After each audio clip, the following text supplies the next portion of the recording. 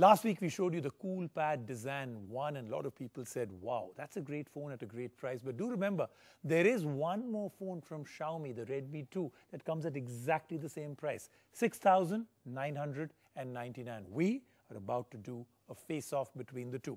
So let's get started. First and foremost, on this side is the Dazen 1. It has a 5-inch screen, 720p.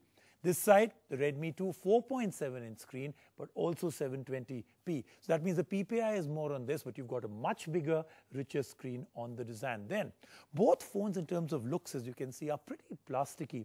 But overall, the Coolpad Dazen 1 just maybe a little bit better. Let's go to the processor. Both run on the Snapdragon 401 processor.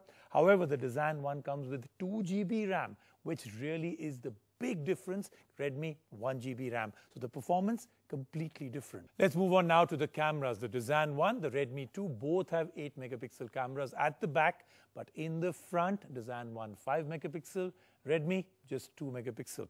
Now moving on to the operating system, both of course on Android, both have different skins on top. Dazen with the Cool UI and Redmi with the MI UI. This one is a very personal choice.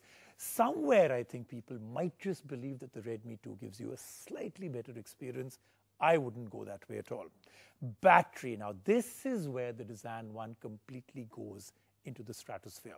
2500 mAh battery, but remember, with their patent technology, they're saying 50% more. Could you take it to be 3750? On the other hand, the Redmi only comes with 2200 mAh, so that really is a much lower battery life.